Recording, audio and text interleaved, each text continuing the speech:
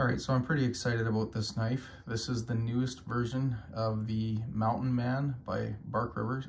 This one has the Bravo 1 handle, and they call it the Modern Mountain Man. So the blade is just a smidge over 5 inches. It's well, according to the specs here, 5.187 inches. Overall length of 10 inches. Blade thickness of 0.93 of an inch. Handle thickness is 0.87 of an inch. It's made out of Magnacut, and this is the first production run of this knife. So I can get this to show up here clearly. It's got a little bit of oil on it from shipping. Magnacut. Super thin, super slicey.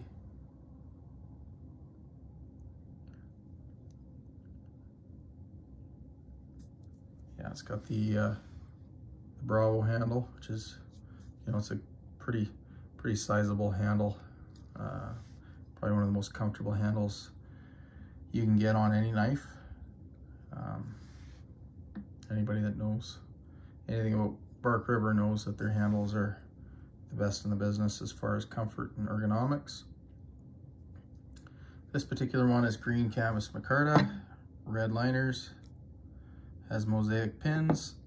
The sheath is nice thick leather pouch style sheath, multiple carry options, you know, low riding, high riding. You can strap it horizontally like that as well on your belt if you wanted to. I wouldn't want to personally, but yeah, some might. I think it would be too big to do that. Yeah, that's just a overall really good slicing knife. It's a take on a Green River style knife. So like a butcher's knife, really good for skinning and processing meat and vegetables. You can see the grinds on this thing are spot on. Everybody complains and whines about little minor issues. Oh, this wedge just got a little bit of a hump there, and maybe a little less on that one. But I mean, like just a fraction of a second longer on the buffer, and you'll end up losing that line there. So no, these are pretty darn good. I've got a lot of Bark Rivers, and I've only had 2 that have wonky grinds on the plunge lines. You can see on this, it's perfect.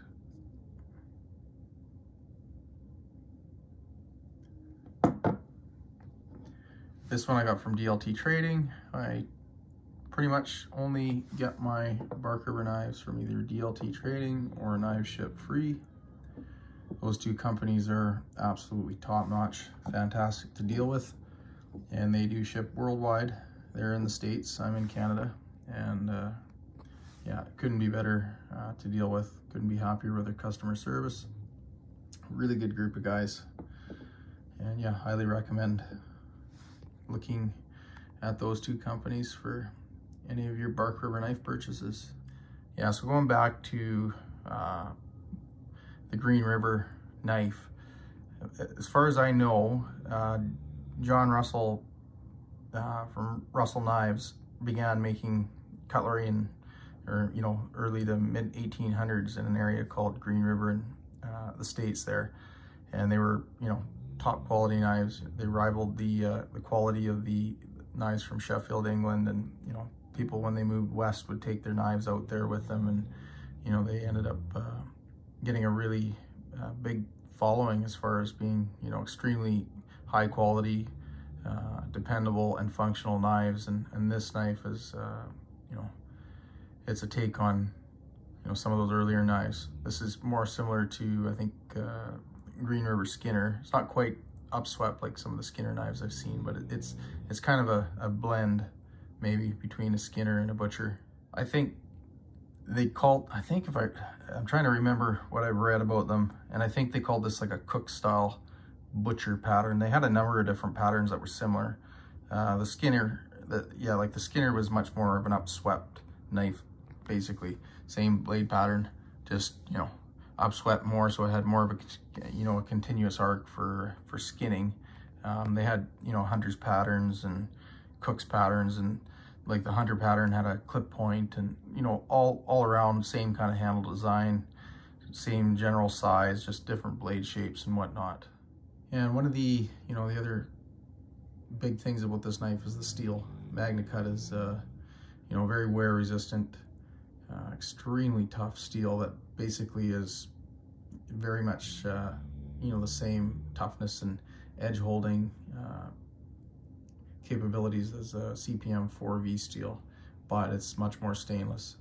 It's not technically a stainless steel, it's still a tool steel, but with the, you know, the composition being what it is, with, you know, different alloying constituents in it, the developer, Laren Thomas, has basically made the steel stainless just because of the way the chromium is used up, I believe, in the formation of carbides and what's left over in solution to create maybe chrome oxides. I'm not that knowledgeable on that, but from my understanding, it's just the balancing act of the ingredients. There's nothing, you know, special about the ingredients themselves or the quantities by themselves, but it's the combining of them and the quantities of each particular one within that combination that gives rise to its stainless qualities. But this, you know, knife being super thin, it's under 100 thou thick, it's going to be extremely easy to sharpen. You're not going to have to, you know, hardly do anything to get that edge to come back up, because you're not going to, you know, have to remove much steel to do that. Any of my knives that I have that are super thin like that, I really enjoy, because they just, you know, literally jump back to life on the strop, whereas, you know, something with thicker blade stock, it takes a fair bit more time and effort to, you know, get an edge that's been dulled from use back to its hair-popping sharpness. So that's you know, a major benefit. So many knives these days are too thick. They don't cut well, and more importantly, they don't sharpen easily. Regardless of the steel's wear resistance, the thicker the steel, the more steel you're going to have to remove right on that cutting edge to, you know, form the apex. Even though these steel, knives are convex ground, there is a transition, right, from you know, the convex up here to the convexity down here. It becomes more acute, right? So there is a small transition on that convex geometry that becomes steeper as it gets close to the cutting edge, right? So thinner blade stock is going to mean that section right close to the cutting edge is actually thinner, right? So you're not going to have to remove nearly as much steel. You know, it's going to be like, instead of being like that thick, right, it's going to be like that thick. So you're only removing a little tiny section of steel when you're stropping it, you know, or, you know, if you have to sharpen it on a stone or anything like that, the amount of material you have to move is far less. So that's huge. And then, you know, being as tough as Magnacut is, I mean, you've got the ability to do, you know, work that you couldn't otherwise do. The Green River knives were typically like a 1095 carbon steel, which is, you know, it's a good steel. There's nothing wrong with it. It's easy to sharpen, but it pales in comparison for, you know, toughness to Magnacut. So the toughness of Magnacut, I'm just going off the top of my head, as far as the toughness and wear resistant charts. I think Magnacut was somewhere around 18 foot-pounds for toughness on the what's it called, the Charpy test, and then 1095 I think might have been around 8 or 9 foot-pounds. So that's a significant difference between those two steels. Obviously Magnacut's gonna, you know, take a lot more to sharpen, but it's also gonna hold its edge way longer, and more importantly, you're far less likely to have, you know, catastrophic edge damage that's gonna require, you know, significant removal of the steel to restore your edge, right? So everything's a balancing act. Magnacut's got, you know, everything pretty well balanced as far as its, you know, positive attributes weighed against some of, you know, what might be considered negative attributes, like ease of sharpening. It's not obviously as easy as, you know, simple carbon steel, but you get the benefits of added wear resistance, you know, increased toughness, stain resistance, yeah, it's overall, it's been an extremely impressive steel. I've been really, really happy with it. I don't have as much experience with it as I do, you know, other steels like Crewware and even 4V, but so far, I mean, it's to me very, very much indistinguishable from 4V as far as its edge quality and ease of sharpness and just, you know, edge holding. It's just fantastic, and I love 4V and I love Crewware. I mean, I can't really tell much of a difference between Crewware and 4V either.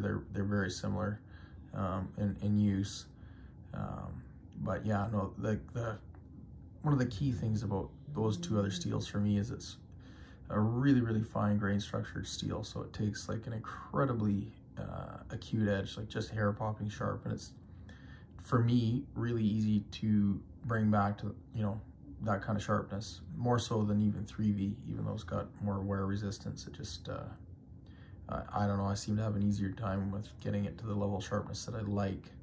So yeah, no, I really like Magnacut, and I've you know, I've worked like my bushcraft scout pretty hard. Like I've done stuff with it that I wouldn't do with a thin blade like this, right? So it's so far extremely impressive.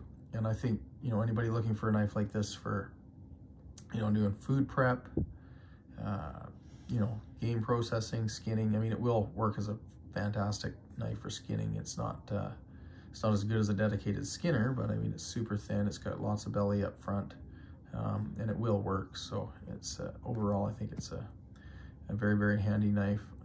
I see myself actually using it in the kitchen a lot. It reminds me, you know, a lot of my Kephart 5-inch, you know, which is same kind of blade, like stock thickness, same basic overall length, just a slightly different blade profile, but, you know, pretty much the same. So it's, yeah, and that's another fantastic knife, and that's in 4V. So, I mean, it's different handle wise, but yeah, I see this kind of fulfilling the same tasks as that knife does. And that knife I've used in the kitchen a lot. Basically, it's just food prep and stuff like that I tend to use it for. I got a lot of other knives that are maybe better suited for heavy work, but I wouldn't hesitate to use either of those, and this as well. Like, this is just, yeah, it's a nice knife. The handle is really good. I think it's nicer than the Kephart in a lot of ways. The Kephart's a neutral handle, being a broomstick handle, but yeah, these Bravo handles you can't beat. So yeah, if you like the video, I certainly appreciate the thumbs up. You know, if you haven't subscribed, please subscribe. And if you're looking for one of these, check out DLT Trading. They do have some of these left in stock, including this handle variation. I don't know if Knife Ship Free brought any of these in. I think they might have been exclusive to DLT Trading, but yeah, definitely check them out. I would highly recommend getting one of these if you're at all interested. I think it's a fantastic knife. It's a phenomenal iteration of you know, a very classic knife that's, you know, proved itself decade after decade by people that you know, didn't just collect knives, they you know, use the hell out of them. So yeah, anyways, well, thanks for watching, and hope you enjoy the video.